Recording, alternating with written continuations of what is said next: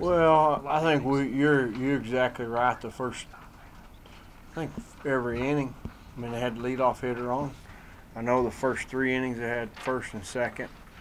At the same time, we got a guy on the mound we got a lot of faith in, a lot of confidence in. He made some pitches, and biggest thing right now is we gotta stick together and try to bounce back tomorrow. Well, the two guys that played in the middle of the night, there hadn't been too many guys played as much baseball as they have, other than maybe their shortstop.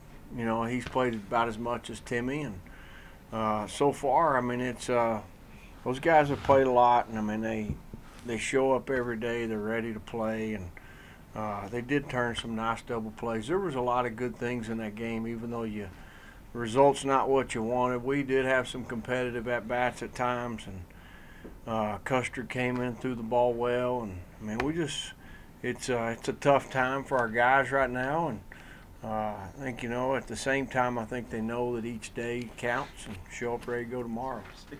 As long as we play fundamental baseball.